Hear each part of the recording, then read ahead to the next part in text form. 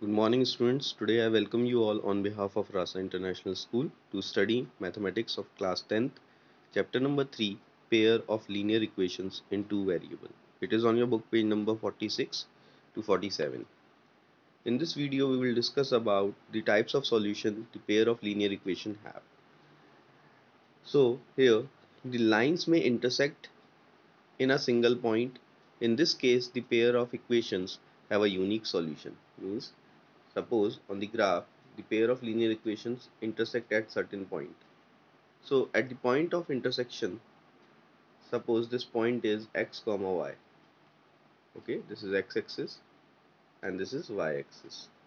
So this point of intersection is the common solution for this pair of linear equation, and this is known as unique solution because they have one solution only. So they are known as consistent pair of equations. Clear? So this is the first kind of solution the pair of linear equation may have. Second, the pair of linear equation may be parallel lines. Okay, in this way, suppose this is your x-axis and y-axis. Okay, and clear. Now the pair of linear equations we have, suppose in this way, they are going in this way, they are parallel to each other, so they will never meet each other, so they have no solution. Okay, and they are known as inconsistent pair of equations. Okay, inconsistent pair of equation. The third scenario or the third case may be when they coincide or coincident or coincide with each other, means they lie one over the other. So that case is this is your x-axis and this is your y-axis. Now I am taking red color to indicate the lines. So this is the first line and the second line is overlapping, means it is lying just above it. Okay, so both are one over the other, that means they have infinite many solutions, and they are also known as dependent or consistent pair of linear equation. They are also known as dependent or consistent pair of linear equation. I am showing it with the different color so that you don't get confused with the line graph and with the marking. Okay, so they are known as dependent pair of linear equation or consistent pair of linear equations. So consistent is the name given for unique solution and infinite many solution, and inconsistent for the no solution. Clear? Now they are representing some examples. This is the pair of unique solution. This is the pair of linear equation which have coincide, and this is the pair of linear equation which are parallel. Now how can we see and judge whether these equations are having a unique solution, coincide, or they are parallel without actually drawing the graph? So that can be done with the help of taking out this ratio. Which ratio? This ratio. A1 upon A2, B1 upon B2, and C1 upon C2 in all the examples, okay, where A1, B1, C1 and A2, B2 and C2 denotes the coefficient of the equation in the general form of 3.2. Now what is the general form? Let us see.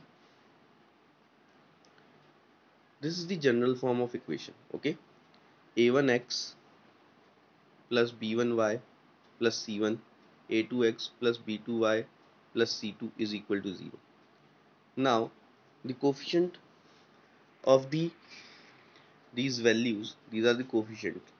Okay, so we will check the ratio of a1 upon a2, b1 upon b2 and c1 upon c2 for the given equations. Okay, so these are the equations over here. You are able to find that the a1 value is 1 over here and a2 value is 3 over here, so the ratio is 1 is to 3.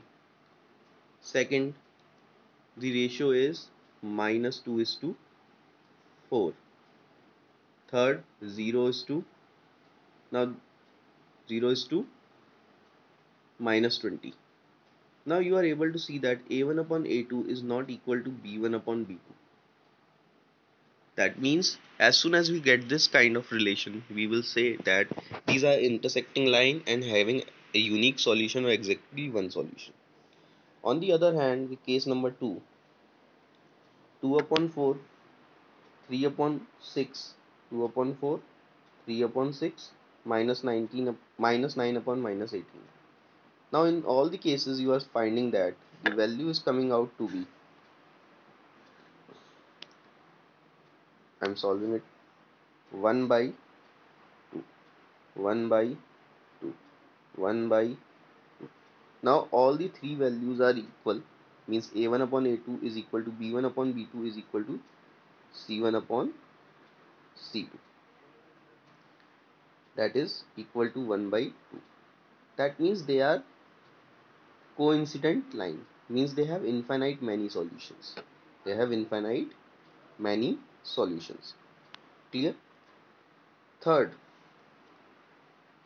1 upon 2, okay, 2 upon 4, minus 4 upon minus 12. Clear?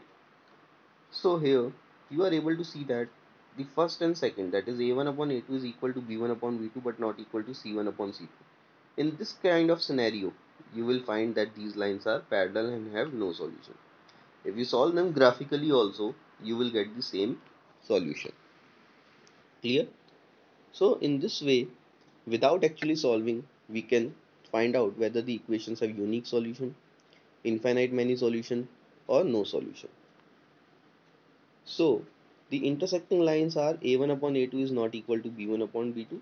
This is the condition. Coincident line, all are equal.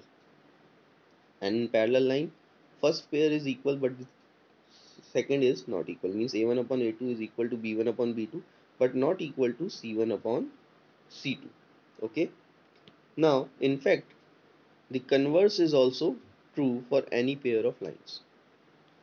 You can verify them considering some more example by yourself.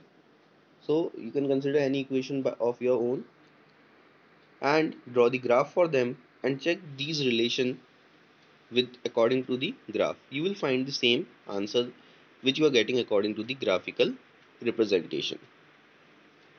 Thank you.